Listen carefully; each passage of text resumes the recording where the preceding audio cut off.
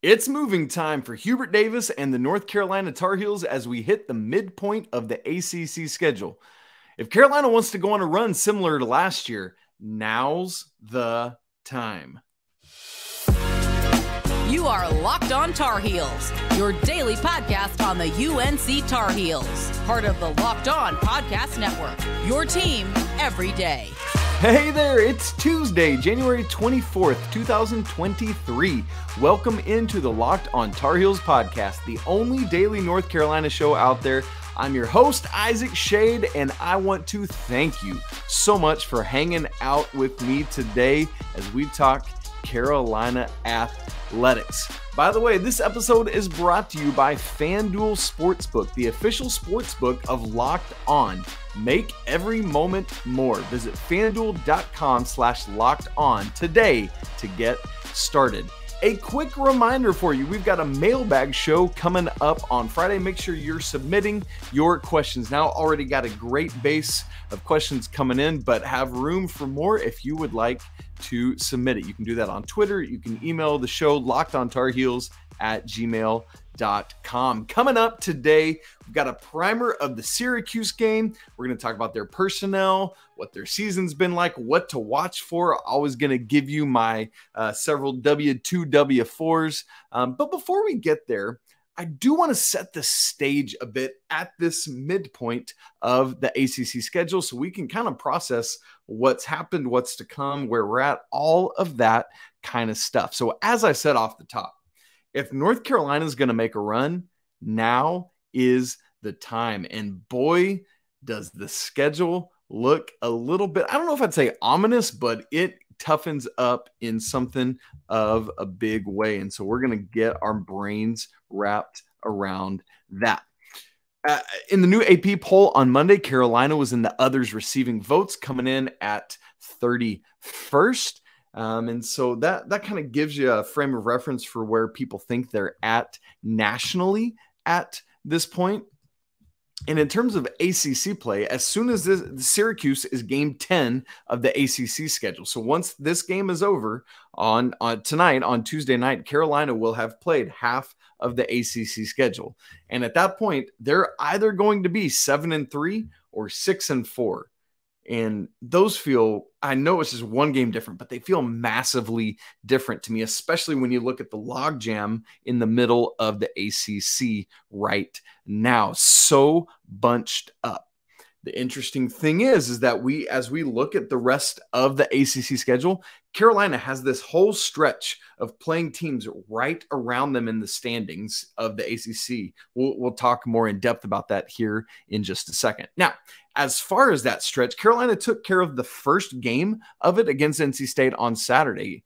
Carolina and NC State were right there together. By virtue of winning, the Tar Heels are 6-3. NC State is 5-4. And that's what you got to do. You got to keep winning these just one at a time to put yourself a game or two games or whatever above those teams that you're trying to send below you and move yourself up, or at least stay up in the conference standings, where Carolina is currently tied for third. Really interestingly, really helpfully, right where the conference standings were at heading into the weekend, Carolina was sandwiched right in between NC State and Syracuse. And again, they've already taken care of NC State. And now you want to do the same with Syracuse, who is also 6-3 right now in the ACC, just like Carolina.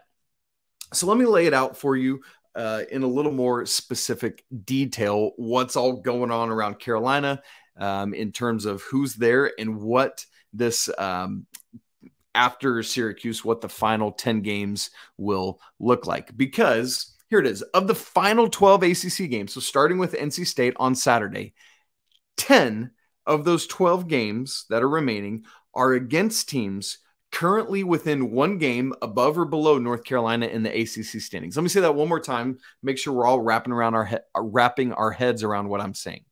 Carolina, starting with NC State, had 12 more ACC games.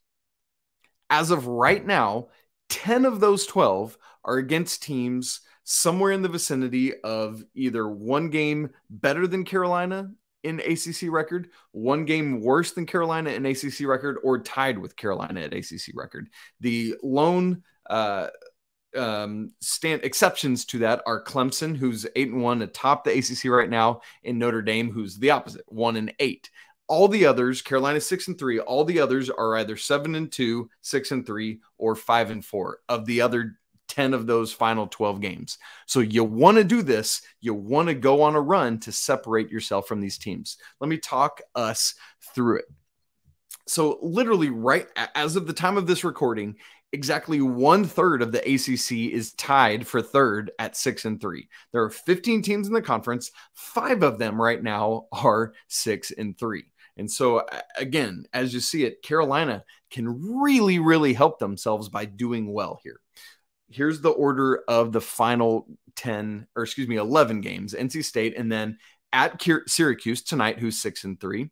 Then versus Pittsburgh at home, who's 6-3. Carolina has already lost to them. You really want to get this win so that you kind of even up the tiebreaker there. And then you're at Duke, who is now 5-4 after losing to Virginia Tech on Tuesday night. Then you're at Wake Forest, one of the other 6-3 teams. Then you host Clemson. Really want to get that one if you're trying to get to first place in the conference, right? And then you host Miami, another one of the 6-3 teams. Then you go to NC State, who's 5-4 right now. Then you go to Notre Dame, who's 1-8. Carolina has often struggled in South Bend. Then you host Virginia, who's 7-2, one game above Carolina. Again, that's another one you want to get, similar to Pittsburgh, because you want to even up that tiebreaker after having lost to Virginia. And then you go to Florida State, who, despite having a really, really rough start to the season in non-conference play, is up to 5-4 in ACC play. And so Tallahassee, that is not going to be an easy trip.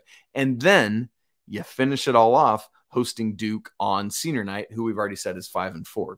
And so you see how bunched up that all is? It's insane. But if Carolina can do what they need to do, they can distinguish themselves, they can separate themselves, and be right there at the very least in that top 4 to get a double bye in the ACC tournament, help their NCAA tournament seeding. But you don't want to settle for that. Carolina very much still has winning the ACC regular season in their sights. But you got a lot of work to do. You got to keep bringing things together. But the good news is that, as I said, there's all these 5 teams tied in third place right now, but there's only 2 teams ahead of you because Clemson has sole possession of first place at 8-1, and Virginia has sole possession of second place at 7-2. So it's not like you got to overcome all these teams that are above you. It's just 2 teams above you and then a bunch tied with you and right below you. And again, it's also important to get these wins because of tiebreaker scenarios. Like, you don't want to be looking at scenarios where you're tied with the team in terms of record, but they hold a tiebreaker over you. And so you get that option to, or opportunity, I should say, to play Pittsburgh again, even that one out at home. You get an opportunity to play Virginia again and even that one out at home. And you have to do that. Unfortunately, Carolina can't get back the game they lost at Virginia Tech, but Virginia Tech's going to be below them in their standings. And so in the ACC standings. And so you're not too terribly crushed about, I mean, you wish you had won that game, but it's probably not going to come into play that Virginia Tech holds that tiebreaker. So all of this to say, Carolina has a tough road to hoe ahead of them. But it's very doable if Carolina can do what they need to do, start finding more and more and more of that role definition that they found down the stretch last year, and go to work. Just got to keep relying on these guys to find out who they are and coming to bring it all together. And then you're going to be right where you want to be come March. But you got to take care of business game after game after game. And that starts tonight at Syracuse. Speaking of, what do you need to know about Jim Boeheim's team, aside from the fact that they're going to play a 2-3 zone, and aside from the fact that finally there are no more Boeheims on the current playing roster? Well, I'll tell you much more about it in a minute. But first, let me tell you about our brand new sponsor here on the Locked On Network, FanDuel. The NFL playoffs are here, and we're really excited about our brand new sports betting partner for Locked On because they are the #1 sports book in America. That's FanDuel. If you're new to FanDuel, that's even better. They have so many great features that make betting on sports fun and easy. So new customers, join today to get started with $150 in free bets guaranteed when you place your first $5 bet. Just sign up at FanDuel.com/LockedOn. FanDuel has all your favorite bets from the money line to point spreads to player props. Plus, you can even combine your bets for a chance at a bigger payout with same game parlay. The lines for the conference championship games for the NFL are already out. The Eagles are favored by 2.5 over the 49ers and the Chiefs by 1.5 over the Bengals. All on an app that's safe, secure, and super easy to use. So football fans, don't miss out. Place your first $5 bet to get $150 free of bets, win or lose, at FanDuel.com/LockedOn. Make every moment more fun with FanDuel, official sportsbook partner of the NFL. Great stuff there. So glad to have FanDuel as our new betting sponsor. Also, make sure to check out for your second listen today our brand new podcast, Locked On College Basketball. Everything you need to know about college basketball all in one place. Plus, hear from big game experts, insiders, coaches, and players. Locked On College Basketball, available on YouTube and wherever you get podcasts. All right, folks, here it is. North Carolina at Syracuse tonight, Tuesday, January 24th. It's one of those late ones, unfortunately, 9 p.m. Eastern time. Inside, not the Carrier Dome. That's not the name anymore. It is the JMA Wireless Dome. You can catch this game on ESPN. FanDuel has it at Carolina by 4.5 with an over-under set at 149.5. One of the biggest storylines for this one, before I get you ready to meet Syracuse and who they are, Carolina is looking for just their second true road win of the season. And in some ways, you kind of look at it as the first, because the other one was at Louisville, and they're terrible. So really, you got to go out. You got to figure out how to win on the road, because that's how, doing what we talked about in the first segment, separating yourself, you do that in conference play by figuring out how to be road dogs and go out and get it. That's what we're looking for tonight. All right, Syracuse comes in at 13-7, 6-3 in the ACC. They're one of those 5 teams tied in third place. Interestingly, of their 3 ACC losses, 2 of them are to two of the same schools that Carolina has lost to, Pitt and Virginia, and their other is to Miami. So all understandable ACC losses there. But in totality, they have 2 unsavory losses, one to Colgate and one to Bryant. One of those is a quad 3 loss. One of those is a quad 4 loss. That is very ungood. Yeah, I just said ungood on Syracuse's resume. In terms of their best win, Virginia Tech at home. And I say that because Virginia Tech's a good team, but they've been struggling. They had been without Hunter Couture for quite a while. But outside of that game, legitimately, Syracuse hasn't beaten anyone of note. No other team inside the KenPom top 100. They're 0-3 in quad 1 games. They're 1-2 in quad 2 games. The lone win being that Virginia Tech win. Literally, all of their other 12 wins are against quad 3 and quad 4 opponents. Now, when you combine all that, Syracuse has only played 6 total quad 1 and quad 2 games. Carolina has played more quad 1 games alone, 7 of them. And so, as you see, my point there, North Carolina is infinitely more battle-tested, has one of the greatest strengths of schedules in the country, in particular in the non-conference part of the schedule, where Syracuse did not do anything to test themselves as Carolina did. And so that is hopefully a helpful thing. But again, you got to learn how to get on the road and win a game. Let's talk about Syracuse's personnel.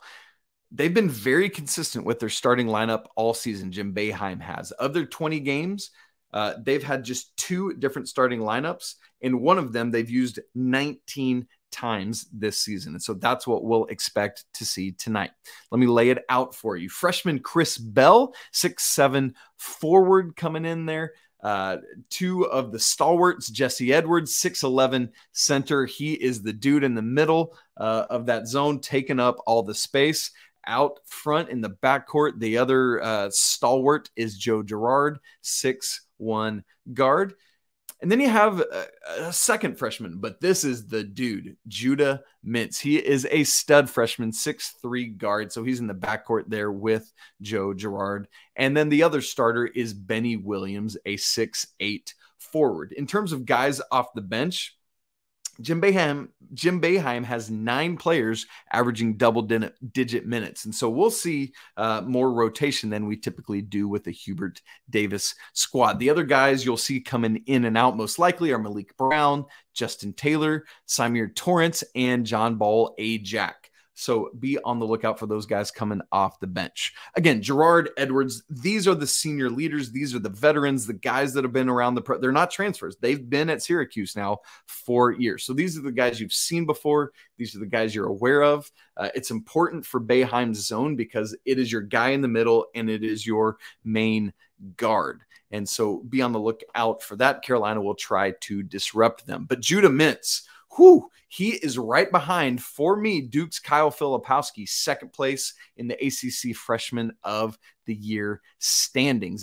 Again, this is my estimation, but many others would agree with that. He's averaging 14.9 points per game, second leading scorer behind Joe Girard. Also, this dude is a thief. Judah Mintz leads the ACC in steals at 2 per game. So Carolina, coming off a game where they had a season low 7 turnovers, is going to have to hold on to the ball well, particularly in the backcourt where Judah Mintz will be looking to do work. Now, I mentioned that Mintz is second in scoring to Joe Girard. Girard comes in at 17.5 per game, 5th in the ACC. Obviously, that's behind Bacot and some of these other great scorers in the conference that you already are aware of. Terquavion Smith, L. Ellis, and Tyree Appleby are the others in the top 5, all guys that Carolina has already seen this season. Now, as you think back to prior matchups with Carolina and Syracuse, Joe Girard had some big-time games last year, but Carolina was one of the few teams that held him under double digits in scoring. He had just 9 points in the lone matchup against the Tar Heels last year, so you really want to do that again. Shorter guys, 6'1", and so you expect to see RJ Davis on him because they do have height in other places. It's not one of those situations where I would expect to see Leaky Black on Joe Girard, again, just because of some of that other height. Now, we'll see what the matchups are like based on who's subbing in and out. As for Jesse Edwards, listen, second in ACC in rebounding behind only, who else? Armando Bacot, but Edwards leads the conference in blocks at 2.8 blocks per game, 6th in all of Division I.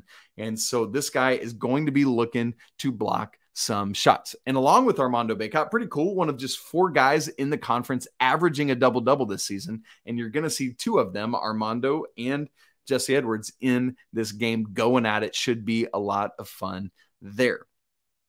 What is Syracuse really good at? Well, you know the zone, and we're going to talk more about the zone in the what to watch for, so we'll put a pin in that. But what they're really good at is what I just talked about with Jesse Edwards, blocks.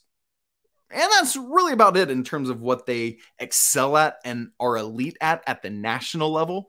And really, legitimately phenomenal shot blockers. And it's mostly because of Jesse Edwards. And so what do you do to neutralize that? You don't shy away from it. You go at a shot blocker. Don't give him room to get his arms extended to block your shot. So I want to see RJ Davis. I want to see Caleb Love drive at Edwards if and when they can drive the zone to do those kind of things. When you can attack, you do, and probably won't be able to get him into foul trouble because that's difficult against the zone. But when you're attacking, maybe so. We'll just have to wait and see. A couple others intangibles that do stand out for Syracuse that they're at least good at is they're second in the conference in assists per game, so they share the ball well. Carolina's going to have to stay tough on their man-to-man defense. And then also they are second in the conference in steals per game. And so you heard me talk about already with Judah Mintz and what he can do leading the conference in steals. So Carolina is going to have to be mindful of maintaining the ball. They had not done well in the 3 games prior to the NC State game at taking care of the ball, so they're going to have to put a premium on that. RJ Davis, Caleb Love, DeMarco Dunn, Seth Trimble, all these guys, when they're the ball handlers, going to have to do that. Well, that is what to know from the Syracuse side of things. I want to wrap up today's show with my W2, W4, the what to watch fors. I got 5 of them for you today, and we'll hit that in just a second. All right, here we go. Wrapping up today's show, what to watch for. Let me give it to you. Number one, of course, this is where we got to go first and foremost as we talk about Syracuse. It's attacking the zone. The key with this, if you've never heard me or others talk about it, is to get to the high post. Now, if you're not familiar with basketball terms or positions on the court, that's okay. Let me give it to you quickly. The high post is basically the area between the free throw line and the top of the key. So it's like that semicircle, right? Like each edge of the free throw line all the way up to the top of the key. So that semicircle right there. That's kind of the soft spot in Syracuse's 2-3 zone where you can sneak in and facilitate. So what you want to do is bring the ball up, get it right there, sneak a guy in to operate, and then you can try to draw the zone in. You can kick out for shots, or you can try to suck up like Jesse Edwards from that center position, pass over him to find somebody cutting baseline behind the defense. So that's some of the things you're trying to do. Now, obviously, one of the things Jim Boeheim does is recruit length. He wants long guys up top in the zone to make it hard to get it into that high post position. And so Carolina's going to have to move the ball, get it out to the wings, use that to pass inside, make some cuts, things of that nature. And so what you're always looking for is who is the person that you want to get into that high post to be your facilitator, to that soft spot in the zone. You want somebody tall who can see over the zone, somebody that's a good passer. So basically, summing all that up, you want it to be your best facilitator who is big. Now, it's funny, kind of throughout a lot of the season, I hadn't really put much thought into it. And my gut reaction was like, oh yeah, get Mondo into the high post and let Bacot operate there. His passing has improved this season. He's doing a lot better at that. But then I actually kind of leading up to the game now have stopped to put some time into it. And friends, here's where I'm at. This game, this is Pete Nance's moment. This is Pete Nance's time to shine. If I'm Hubert Davis, what do I know that Pete Nance is awesome at? Being tall and being a great teammate who can facilitate really, really well. So what do? I'm going to send Pete Nance into that high post to be the operator, to be the facilitator. What does that allow? Well, if I'm RJ Davis bringing the ball up, I get it in the Nance, then I can find Love out on the wings, maybe Leaky in the corner. Maybe if I'm drawing up Jesse Edwards, who's lurking down on the baseline? Oh, you know Armando Bacot is there waiting to eat. And Carolina historically has made a killing on these big-to-big passes against Syracuse. If you remember some of those years like the 2015-16 season or the 16-17 season, like in 15-16, the big-to-big passing between Kennedy Meeks and Bryce Johnson, like Bryce Johnson getting that high post and just abusing Syracuse's zone was something beautiful to watch. And so that's the kind of thing you're waiting to see. Now, if it was what we expect to be a typical Hubert Davis team, you imagine like, hey, do that and like RJ make the pass,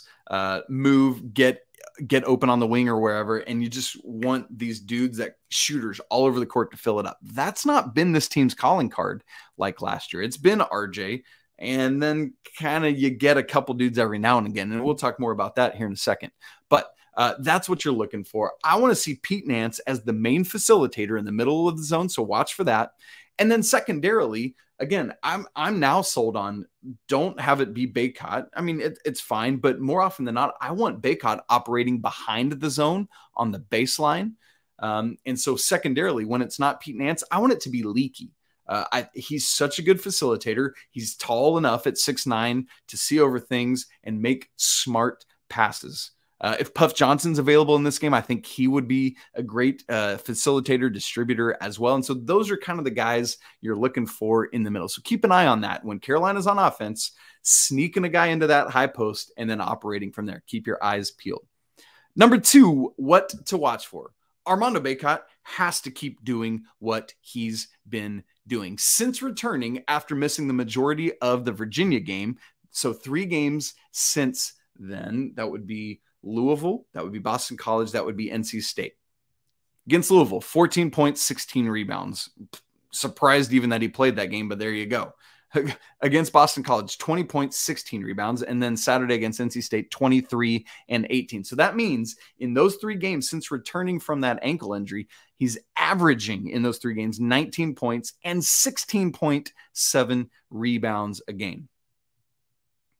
You got to keep taking advantage of this. I don't know how many times I got to keep saying it, but you got to pound the ball into Mondo over and over and over. Now, that's a different scenario against the zone, but Carolina historically has handled that really well, particularly under Roy Williams. And so Hubert Davis has learned a thing or two from that man patrolling the sidelines, and you think Carolina should be able to do that. Now, some guys you worry, thinking about Armando Bacot, some guys you worry that under the pressure of moving towards a record, as he was doing heading up to NC State, might fold under some of that pressure of a record, both the double-double and rebounding record. Not Mondo. He thrived under that, looking forward to it. And so I loved it. I loved it. I know folks were concerned with him paying too much attention to it from some of his remarks at a press conference last week. Nothing to be worried about. Mondo did great. But what I'm looking for is, what does he do next? Right now, as we've talked about, he moves into 8th on the all-time ACC rebounding list with 2 Dukies ahead of him and in sight, and so we'll start to make movement there. But the bottom line is, I said you want Mondo to keep doing what he's doing. If you want him to keep doing what he's doing, you got to attack the zone smartly so that you can put him in position to succeed. Number 3 on what to watch for, keep riding RJ Davis.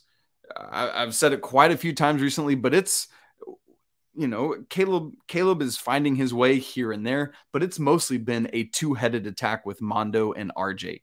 These 2 guys have been indispensable for this team, and RJ is riding some kind of hot streak. You heard me talk about it yesterday. I'm not going to break down the numbers again, but just remember, RJ is en fuego right now. And so as long as you might have noticed in the second half against NC State, got fouled. I think it was the foul to put Carolina in the bonus with 13 minutes still to go in the second half. Something happened, it looked like, to his shooting hand when he got fouled and fell. And so as long as that's hopefully not bothering him, man, just keep riding RJ's shooting, RJ's attacking, RJ's getting to the free throw line. You're going to get to the free throw line less in this game because of the zone, but do that as much as you can.